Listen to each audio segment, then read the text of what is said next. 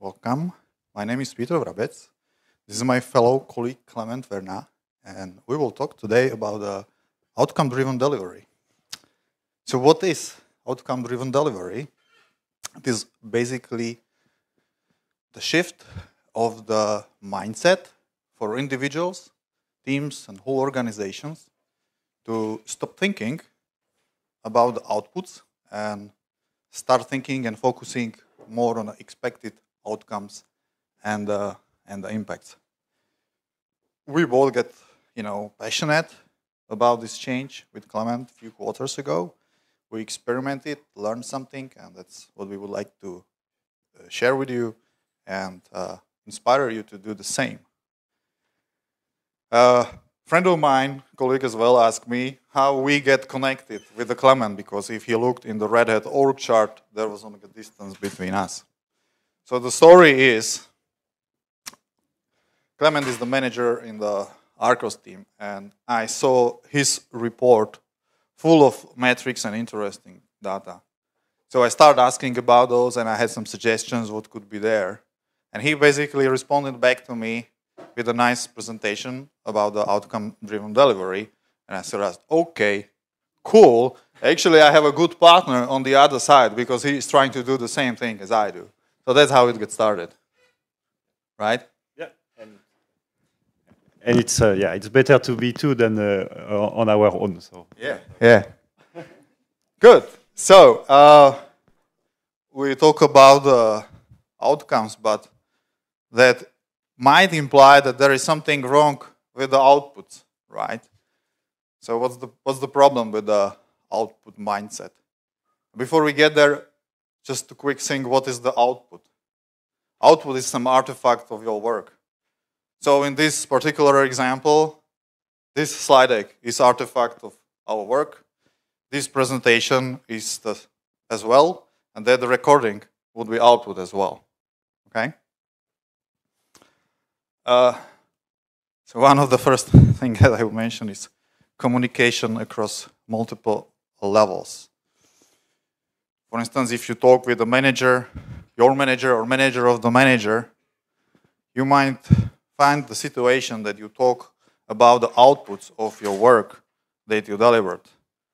Unfortunately, on the other side, the signal is not received that way, because if people work on a different abstraction level, they would like to hear impact of your work. I think that's what you experience also in your lives. So lack of signal between the two levels. If you talk too much about the outputs. Also, it could be the other way around, right? Your manager would tell you impact that he strives to achieve, which for you would be then hard to translate into, okay, what outputs should I generate, right? So that's one issue that I would like to highlight.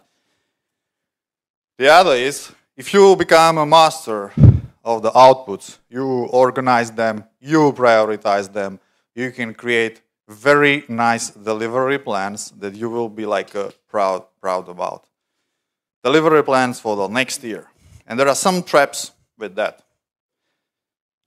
I'm not against the delivery plans. Delivery plans are great. But the traps are that such a delivery plan actually could become your goal that you would strive for and you would focus. So it would be like your inner goal to deliver that plan.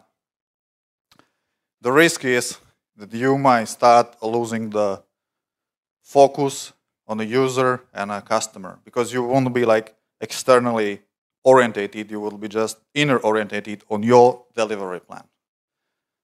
Would that also mean if you have these regular meetings when you review that high-level delivery plan, you might be more defensive to changes, not welcoming the changes for the priorities. You would go into the meeting okay, we have the meeting, but most likely nothing has changed. Priorities are probably the same. So I think that's the wrong mindset. You should welcome the changes, right? Because those changes mean that something externally happened, or you learn something new, and that's totally fine to change your delivery plan. But the delivery plan is not the final goal. The final goal is to make the users and the customers happy. And one last thing that I would mention here, very subjective, but at least for me, how to celebrate success or feeling the success. You know, sometimes we do very big outcome, we focus on it, we were stressed from that, right? Example, this presentation, Peter delivering it here. Would I feel successful in the end? I'll say, yeah, I survived. But that's not the real success. It wouldn't give me real feeling of the success.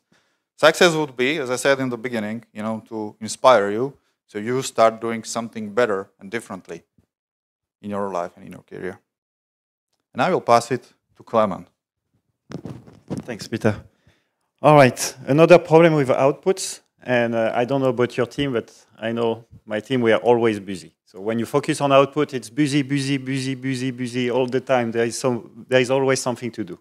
In this environment, you know, everyone has a long to-do list.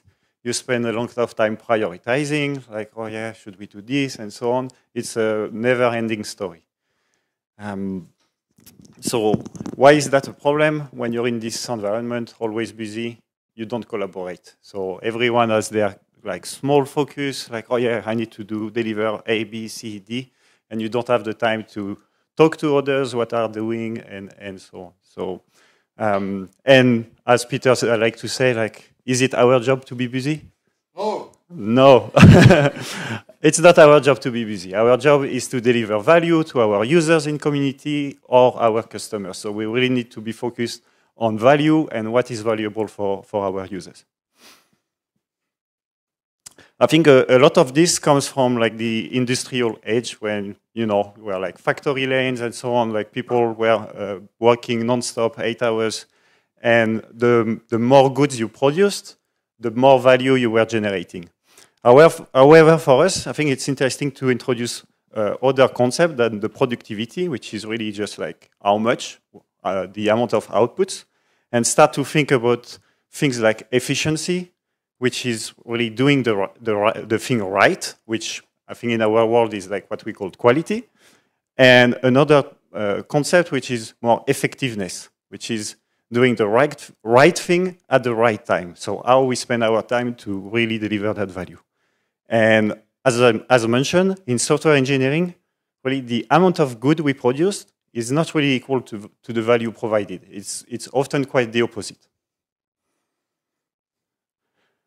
A good example of this, I think, like, so we all have like smartphones, and if we look at this study from 2019, the average user of a smartphone has like around like 40 applications installed, and they spend 89% on 18 applications. So in your smartphone, there is probably over half of the applications that you never use, or maybe just a very little. So if you start to think about effectiveness, was it useful to develop those applications? Did we spend the time working on those applications? Was it really like a good investment or not? So Peter, tell us about what is outcome-driven delivery. So when I start exploring this topic, lots of sources pointed me to this framework. Just look simple, but help to understand what we are talking about and how to help us to like explore what we do, what we should do. And the framework consists of 3 key elements. We already touched the outputs, provided some examples. I said it's an artifact that you create from your work. If I should use examples from engineering life, it would be the delivered feature, it would be the upstream fix, it would be fix for the vulnerability, it could be the upstream release, okay? So I think that's easy. If we then move on to the other side, impact. Impact is the long-term business result. And think of it like something that is measured in terms of the money, time, customer happiness. And what we have between these two worlds, or two extremes, like an API is an outcome. An outcome is defined as a change in a human or a team behavior. And in an ideal situation, if everything works well, is properly set up, proper outputs drives the change in a team or a human behavior, and proper outcomes drives the impact that we can see, for example, in the financial results. And Clément, I will pass it to you because next slide is about what does it mean to have a good outcome. Yeah, so, you know, as we started to look at this a bit more, it's like, okay, so we understand a bit better the concept, but what is really a good outcome, or what is a good enough outcome? And I think I have like this very simple, like if there is one thing to remember, is this very simple framework. You have like 3 questions. What are you trying to change? What is the behavior you're trying to change? Who is the target? So whose behavior you want to change? And I think finally, maybe the most important is like, how are you going to measure? How are you are going to know if you are successful or not? Like, what is your feedback loop pretty much, and what you're going to learn from that. All right, should we look at some examples? So, yeah, yep. Let me from your board. Yeah, let me tell you about the CoreOS team and one example. So we have a behavior. It's like spend a lot of time through like the packaging and releasing of our software, and this is taking a lot of time. So what's the behavior we want to change? We want to stop doing this manually and use like automation tool like Packit and so on to help us like stop this behavior. Who is the target user? It's the team. And how are we going to learn if we manage to do that or not? How are we going to learn if we are successful? It's to measure how much time we are spending on this activity, for example, per sprint. What about you, Peter? Yeah. Just one example from the area of the security compliance. So, who is the user? Like we have users and the customers who need to meet some security regulations. So their infrastructure needs to be configured in a certain way to meet industry regulations and the industry standards. Still, many of those write some custom scripts on their own, or they work with our consulting engineers to write those scripts. And that's like very, fragile, unsustainable, hard to sustain, for them. And we want to change their behavior because we have a much nicer solution. We are the backend team, and we work with the front-end teams that provide system management solutions like Satellite and Insights. And we want to change the behavior of these users to stop writing the scripts, instead use the front ends, which allow them to scan their infrastructure and generate the reports for their auditors. And what we measure, we actually measure the usage of those security profiles, those auditing things in those system management solutions. And we also like to keep the trend, so we know what is the trend, and we also know what are the most like interesting regulations for our customers and users, how they use it. Okay.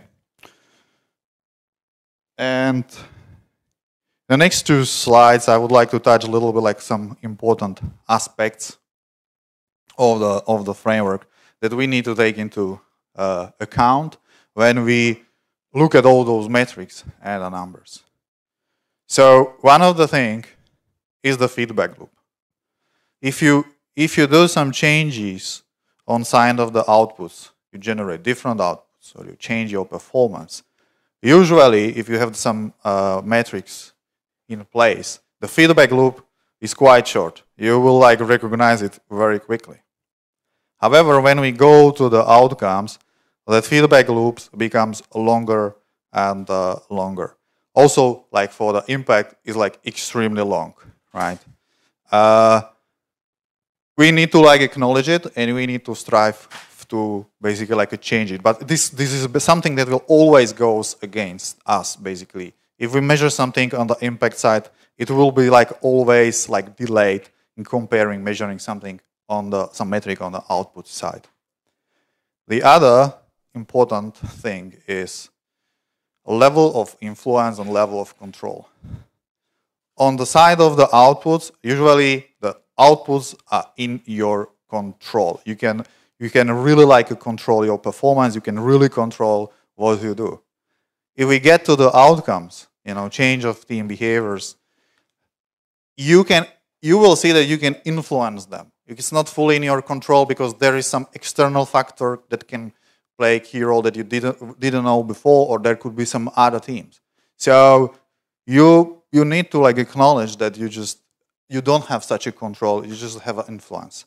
And then if we go to the impacts, then the influence becomes even smaller and smaller, because we don't know, basically, with our outputs and outcomes, how much we contribute to those impacts. There could be other teams that contribute, and maybe their contribution is actually higher.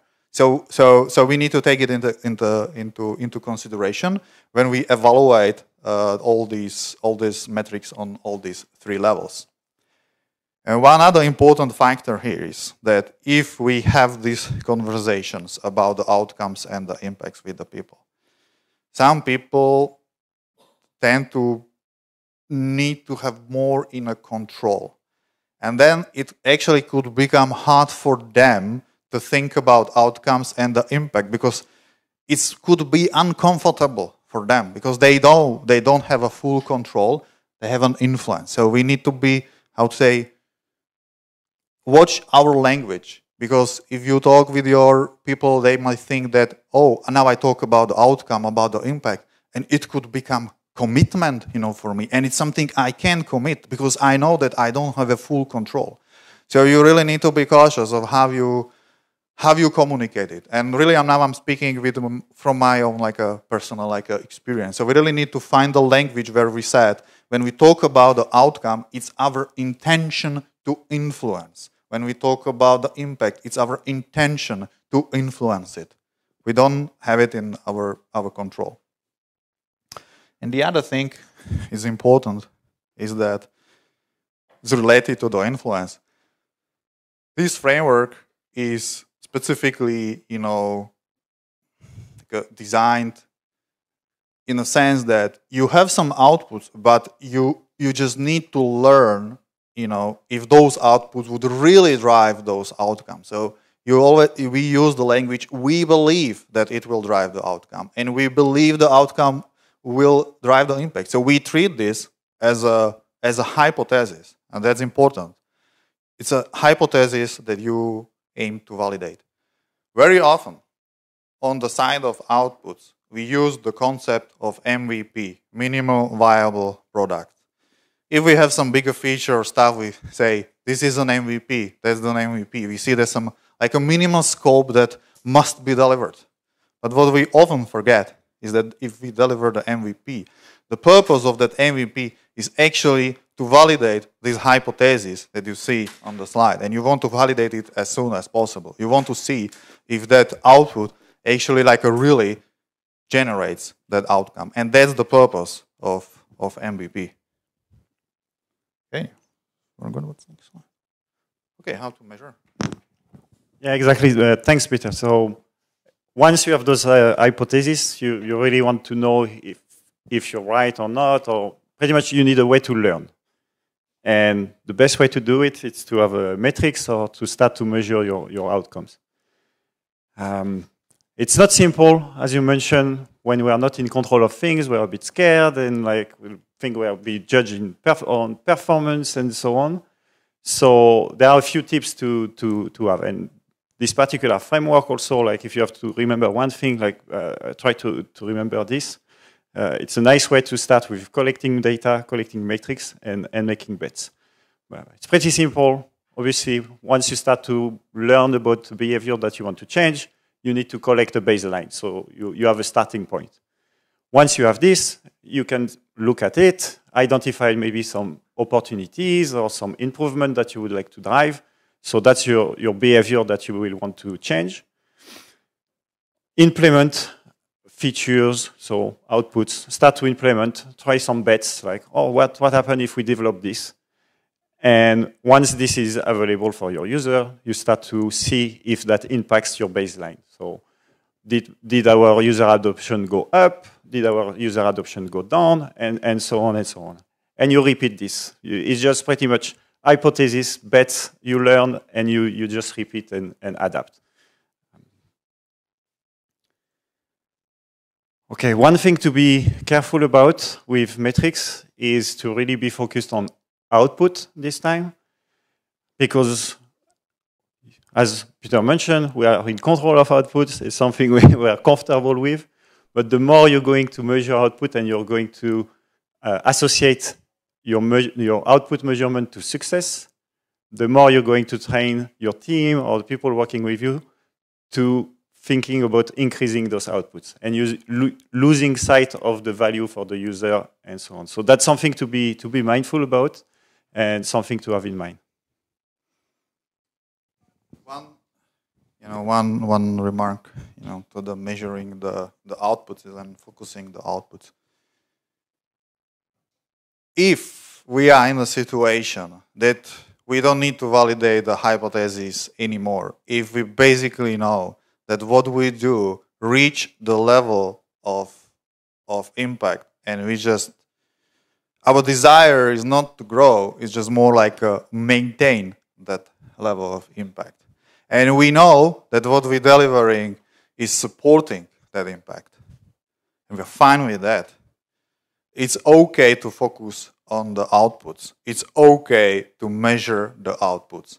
Because in this scenario, our strategy would be actually to optimize those outputs, right? And maybe do the same things in like smarter, right? So if the hypothesis is validated, and if we want to keep the level of the impact, focusing the output and thinking how we can optimize that actually makes total sense as a strategy for an engineering manager or the product owner. Okay, how to get started. That's my part. So, how to get started? Okay, here are some recommendations, of how we did it. Some areas I would done better if I do them again. Try to highlight those. So definitely don't rely on these presentations. You're hearing our experience as an engineering, managers. But if you have a good agile practitioners close to you, willing to help, they are probably even better experts to do this and facilitate the discussions. So I would say use those, read the books, take some trainings, okay?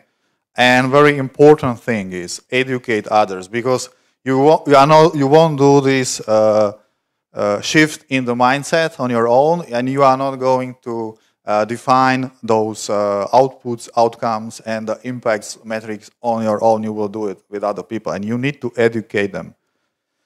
That's very important. Also, it is not going to happen in a one meeting, and it's not going to happen in a two meetings. So just allocate some space for that cross-functional team to stay focused on that for some period of time, at least a quarter. What will be the content or discussion in those meetings? You will start with who are your customers, who are your users, but also who are not your customers and your users. And you will think about what is the value that you believe you want to provide them, and then what behavior indicates they recognize that value. And before you go to the next step to measure that, you really need to stay on that step to indicating that behavior that you want to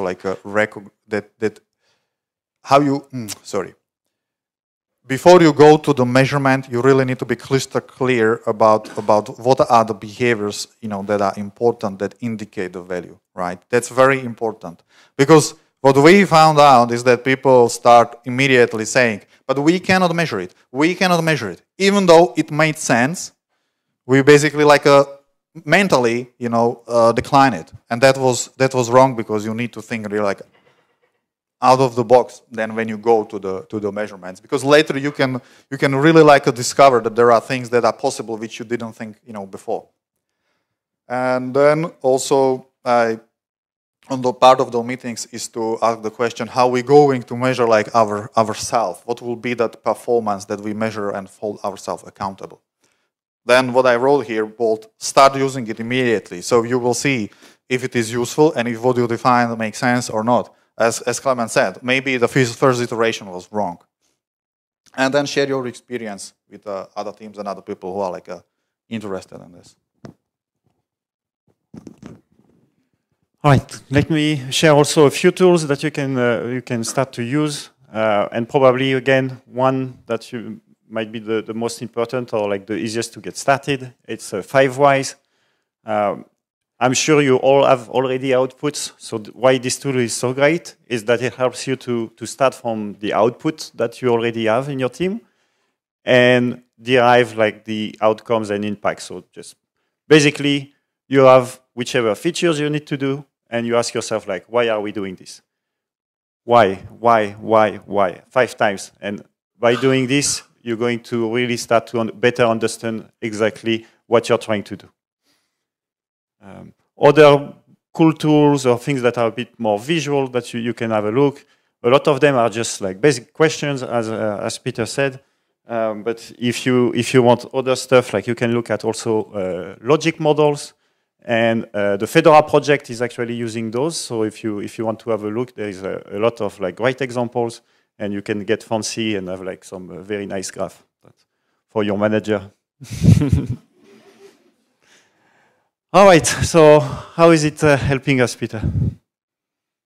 Yeah, so we are, I would say, still at the beginning of this journey. We are learning, and this is sort of subjectively of how I see it, and many people even know me that I'm optimistic, so you can keep me honest, after this presentation. But what I recognized, it helped me as a manager. Previously, I had some attempts to say what we should do and what outputs should we generate, and there was no buy-in.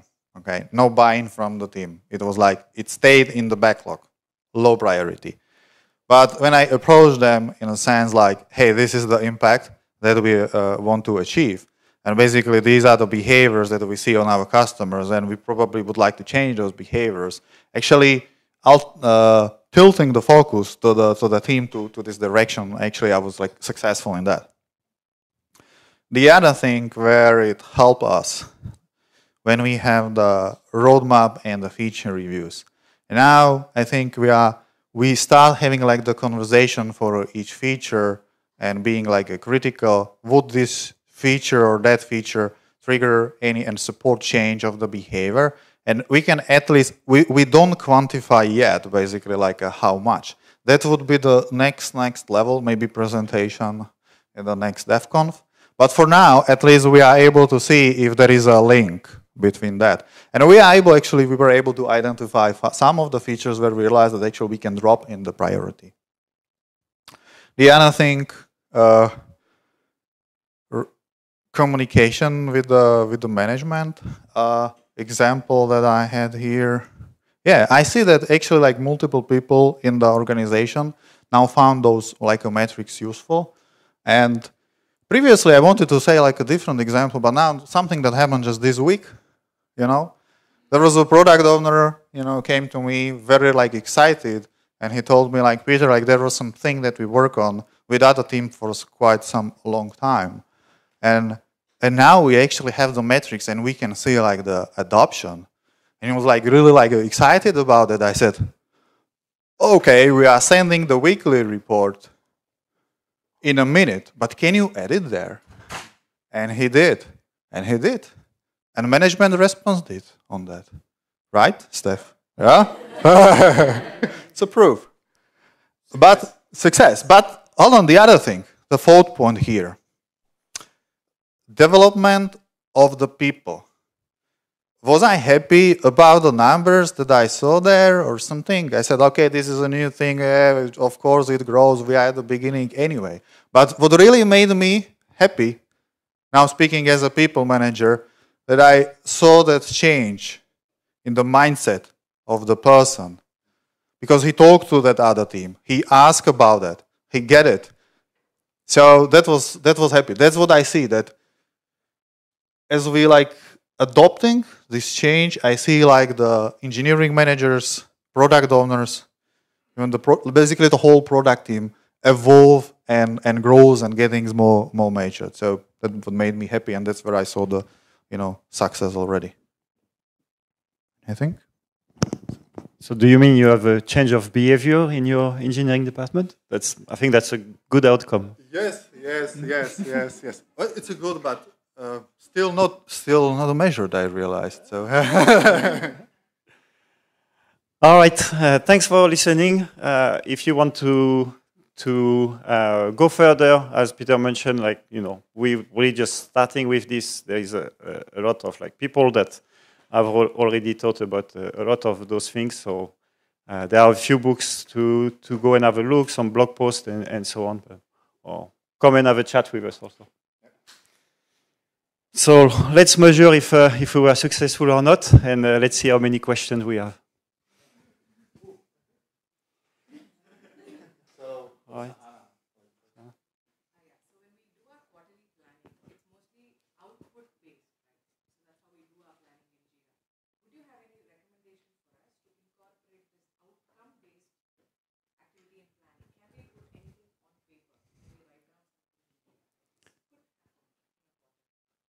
Okay, so the question was during planning, so in that case, quarterly planning, it's very focused on the output.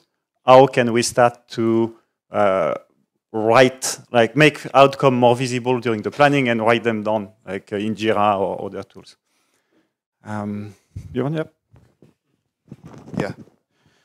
So I have answer. Oh, I have 3 minutes. Okay. So the thing is, how to work with the connection and when you do the quarterly planning on the engineering side. So like previously, we work with the outcomes on the high level planning, which is before the quarterly planning. But what I envision what we can do on the quarterly planning, because you already see how the features are like the prioritized. So first of all, you can challenge it. You can challenge it with your product owner. Why is it prioritized? Does it really support? So that's the one action. And the other action that we want to do, that it's a new idea. It's a manager goal proposed for the next quarter. I hope it will fly, but we actually want to document in each feature what behavior we basically intend to change. So it should be like explicitly written in the feature. Okay, Steph. So on earlier, you showed 3 feedback loops: one tight, one medium, one low. Are the same people focused on all 3 of those, or are different people focused on each of those? What do you think works better? I think. Repeat the question. If the same people are actually focused on those feedback loops as I presented them, in my opinion, there should be like a different people collecting those the metrics and providing those metrics. So, for example, if I talk about the impact metrics, I expect like more of like a high level managers, and the product managers should focus on those. And collect them and ensure we have them. Okay, so different people should be focused on getting those data and interpreting those data.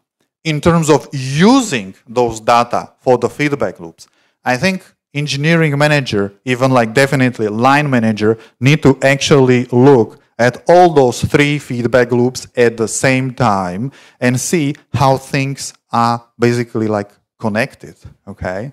Because you can never like evaluate just single metric on one level on its own. You need to look at it at the wider context. So in terms of using those feedback loops and looking at those data, definitely one person or one function at one level should see them all. However, in getting those information, I expect different people like interested in that or collecting that.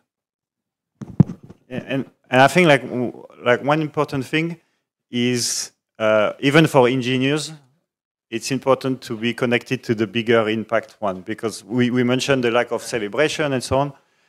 And I think there is nothing more like you